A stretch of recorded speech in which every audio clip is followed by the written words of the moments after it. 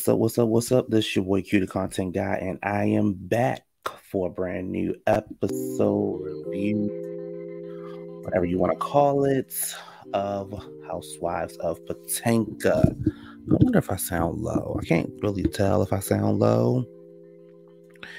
If I sound low, because it's a build-up, just like this episode was a build-up. Anyway, don't forget to like, comment, and subscribe.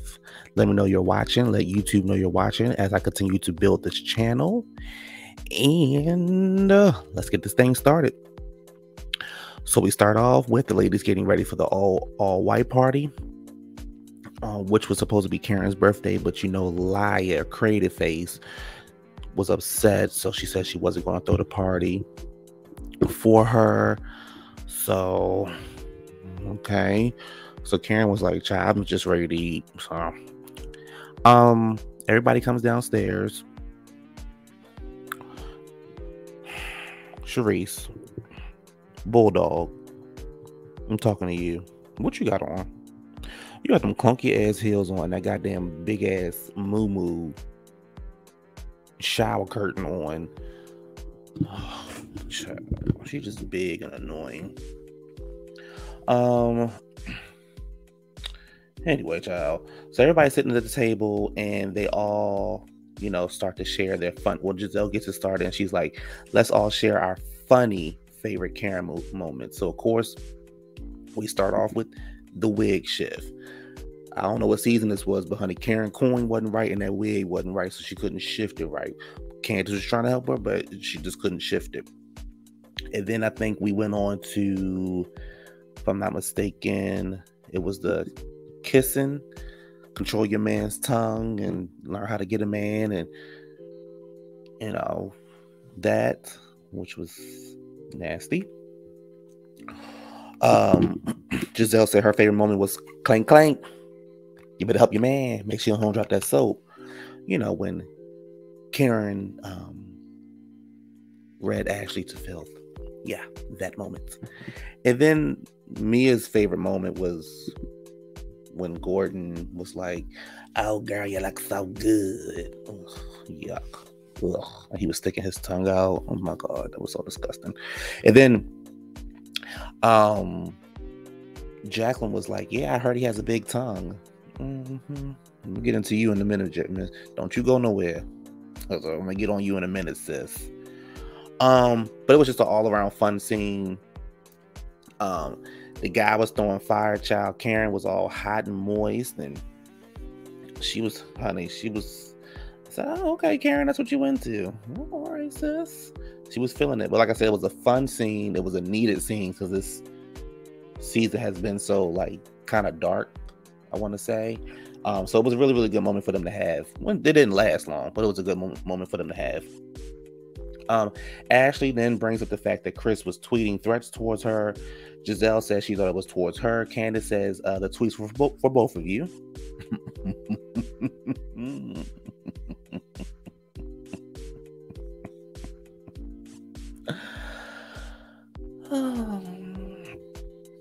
And then I wonder if I saved that picture. Did I get that picture? Oh, I didn't save it. Damn it. I had to get it for the next time. So then, Candiace, I forgot which one is Candiace. I can't even tell. Is it this one? Well, we're gonna leave it here because we're gonna leave it right here. So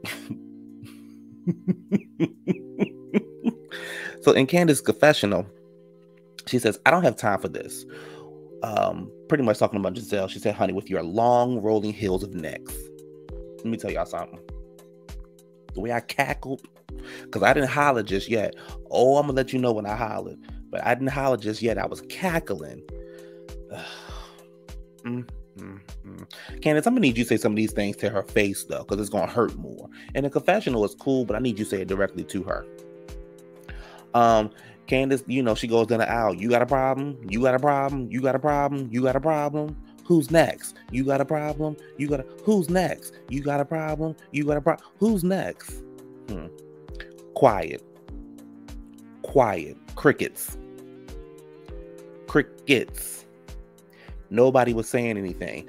Oh, Where's all the energy at? Where's all the energy at, Roberto? Oh, you were saving it for later on. Okay, got it. Candiace says, if I cuss you out, I'm aggressive. If I move on, I'm defensive. Jacqueline, for some reason, pipes up and she's like, you're being defensive right now. Let me tell y'all something.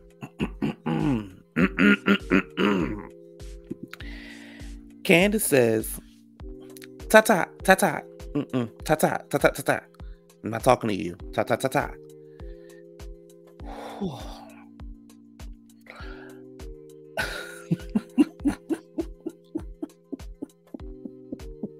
Okay, I'm sorry.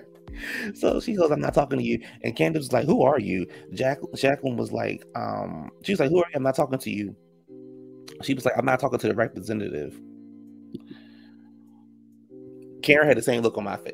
I had the same look Karen had, like, oh my God. Oh my God. And Jacqueline was like, you wish you had a representative. Girl, shut the fuck up. Represent that. Representing shutting the fuck up. It's the next day, and of course, the representative and me are in the bathroom running their mouth about Candiace. Charisse goes upstairs looking bloated. Candiace said, it's supposed to be a fun trip, but she just feels drained. She's tired of all the back and forth. She's tired of the women jumping on her husband. And I'm gonna give Candiace a little bit later on too, so don't you worry. But I actually enjoyed Candiace's episode because maybe she was clearing the girls. So it's the next day. It's the same day, and they're all getting ready to go on a boat trip. And Ashley, Candiace, Robyn, and Charisse are all getting on a boat together. When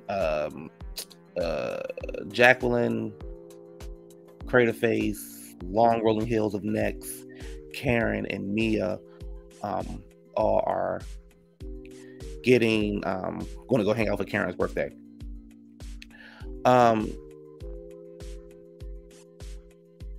Candiace lets the girls know that she has talked to Wendy and she's inviting Wendy to come hang out with them on a boat. Roberto, as you can see, has an attitude. Wendy hasn't even arrived yet, and Roberto is bothered. Roberto was like, I don't care. Clearly you care. Clearly you're bothered. She didn't do anything to you. She read you last season. Get over it. Everybody has been talking about this marriage that doesn't exist. Why is Wendy any different? Everybody on the cast has been talking about your marriage not existing. Everybody in the world has talked about your marriage not existing. You know that y'all not getting married. Andy Cohen himself asks you, when are you getting married? So why is it a problem when Wendy says it?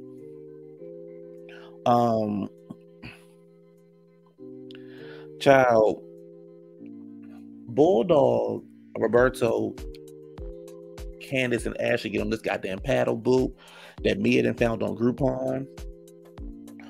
Meanwhile, the rest of them over there driving Ferraris. I said, ooh. So Ashley asks Robyn about her wedding. Robyn says it's going to be a really, really, really, really, really, really, really, really, really, really, really small wedding. So small that me nor Juan will be there, or the pastor that's supposed to marry you. That's how small the wedding will be. So that's that. And she said she doesn't want to talk about this in front of people that she doesn't like and that doesn't like her and blah, blah, blah, girl. But you talk about it on the camera and we don't like you. So, what's the difference? Everybody's back at the house getting ready to go out. And Roberto's upstairs in the bathroom, using the bathroom, and comes out and plays this recording. And Candiace is saying, these bitches are none of these bitches are real. They all fake. They all hoes. They not loyal. I said, Candiace was pissed off. So, Giselle was like, oh, she's talking about everybody. I'm so glad you brought that up to me. Giselle, do you work out? Because that dress was showing off not just your long necks, but your rolls also. So, yeah. Getting a little heavy there. In the car ride, it was weird because Mia was talking about some guy she used to date and how it was the best that she ever had and she couldn't let him go even though he was cheating on her. And then Jacqueline was like, then she was like, yeah, and I told Jacqueline to try it out. And she was like, it's the best she ever had to this day. Okay. And I agree with Nick. She was like, girl, something going on between y'all because y'all sharing a lot of stuff. You said G's tongue was big. You representing Mia, getting cussed out in the midst of representing Mia. And then you sharing boy. Oh, okay, bro. Girl, just say y'all. Just say y'all was fucking, girl. We know you and Mia was fucking, girl. We know. It's not a secret. Y'all was fucking. We know. Y'all give all the lesbian vibes. Right. Back. They all sit down for dinner. First of all, before we even get here.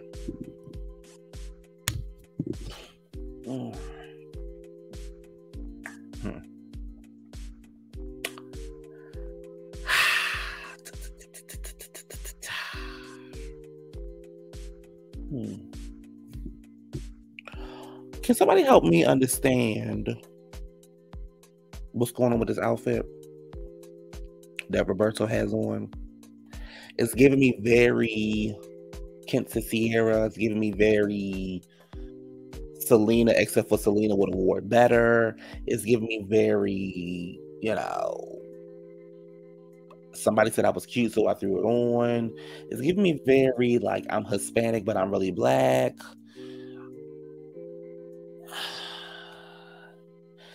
It's giving me, it's tacky. It's fucking tacky is what it is. Anyway, so they all sit down for dinner, for the final dinner, and Ashley goes outside and she invites Wendy to the final dinner. You know, the one that Mia doesn't want her at for whatever reason, because Mia's acting like she's the goddamn victim when she's the one who threw the drink first. Okay. Yeah. And in her confessional, and I must say Ashley's confessional was everything. In her confessional, she said she doesn't understand why Wendy can't be in the group. Like, it doesn't make any sense. And I have to give it to Ashley because, she's in the group, she shows up, Candiace shows up, they've been at odds. They've almost gotten into a fight with each other and all kind of stuff, and they still show up and do scenes together. So I don't understand why Wendy couldn't do the same thing because she cleared y'all. Like, okay. Anyway. So Ashley goes back and she lets the ladies know that she invited Wendy because Wendy's down the street. Here you go, Candiace. Did you invite her? Ashley said, yeah, she's coming.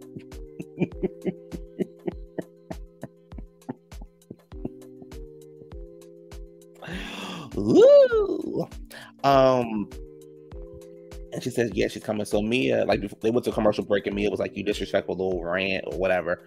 So Cherie's bull-faced, wide, musty ass talking about some damn, you should have said something before you asked the ladies. It was very disrespectful for you to have to ask ladies. Cherise, we don't care what you got to say. You just got back on the show. Pipe down, Biggie. Pipe down. Ashley was like, it's disrespectful. And Mia was like, she got one more time. She's disrespectful. She's this and she's that. So Ashley was like, no, what's disrespectful is the fact that this woman took time out of her schedule and being with her family to hang out in this group, and she's not here. Mia was like, because you're a brat, and she starts laughing. Ashley was like, what you say? Oh, I'm a brat? Well, you're a bully. How about that? Since you want to call names, you're a bully. Yes, that's what you are. Okay, y'all, listen. Listen to me now. Listen. Whew. I wish I had the damn picture. Y'all.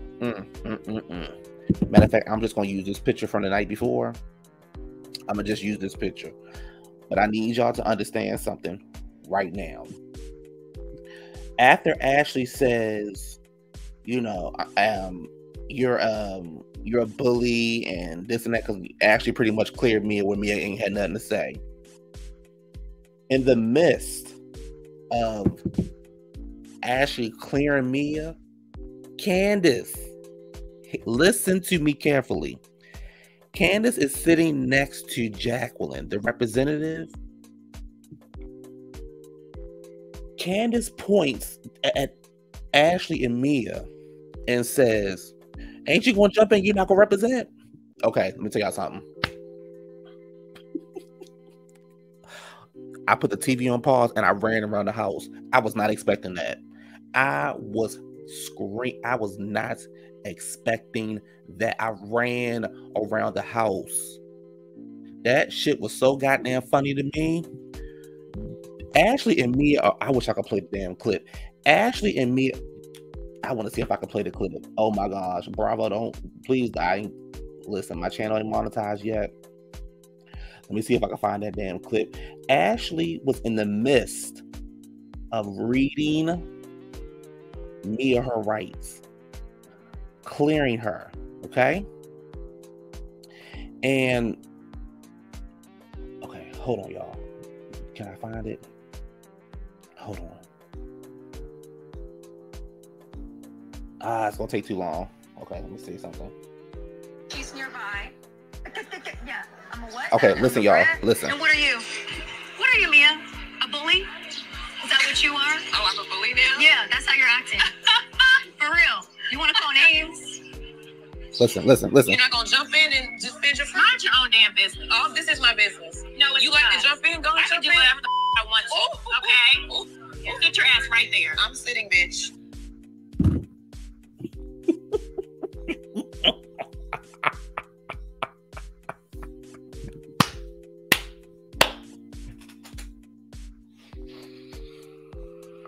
Ooh. Ooh. Ooh. My God, today. Now I told y'all that Ashley, I was cool with Candiace this season. Candiace has officially gotten on my good side. Jacqueline, we don't know you, sis. Sit there and shut the fuck up. Just like you should have shut the fuck up earlier, shut the fuck up. You're new to the group, and you're running your mouth for a bitch that don't nobody give a fuck about. Little do you know, don't none of them motherfucking girls give a fuck. Roberta don't care. Nick don't care. Bulldog don't care. Don't nobody give a fuck about me except for you. And I can promise you, them goddamn cameras wasn't rolling, honey. Me'd probably be in a damn big hospital bed somewhere. But you keep on representing. Let's see how that turns out for you. So, that was that. Wendy joins the ladies and she apologized. Girl, I wouldn't apologize for a motherfucking thing. But she apologizes to Mia and she's like, I apologize if my choice of words escalate the situation. Oh, first of all, before that even happens, they all like switching around to make more room at the table. So Candiace is like, well, girl, talking to Giselle, girl, don't fall in the pool. Here go Giselle. If anybody get thrown in the water, it won't be me. Giselle, if you do get thrown in the water, you'll float back up with them thick ass ankles. You will float back up, bitch.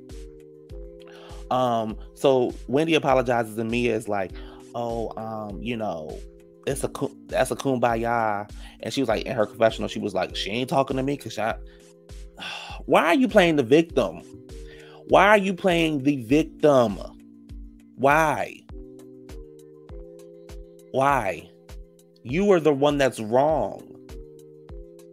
You couldn't handle somebody clearing you, reading you for filth, so you threw a drink on them.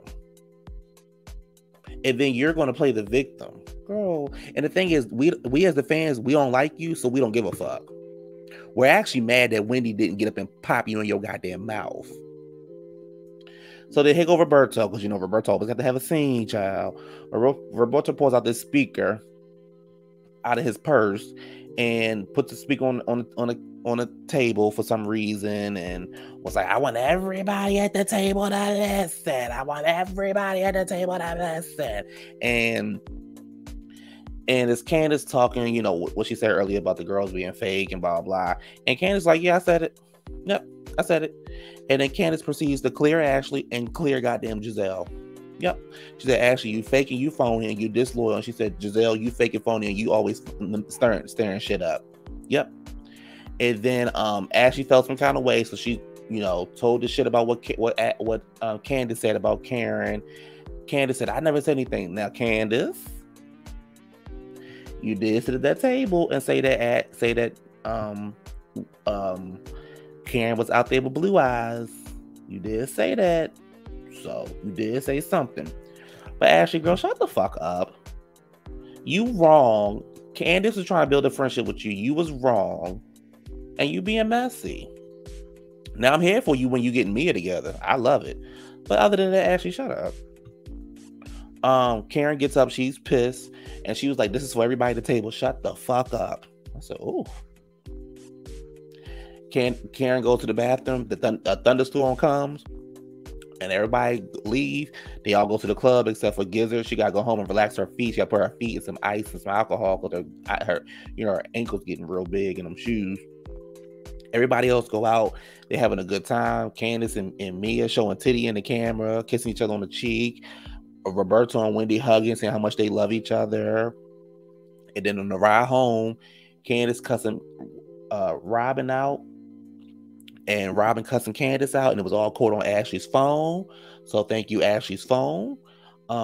This is probably what people wanted in Beverly Hills, but we didn't get it. So anyway, and then they showed the mid-season trailer, and that was that. Yeah, that was that. Very, very good episode. Like, comment, and subscribe, and I'll see y'all next week if it come on next week. Peace.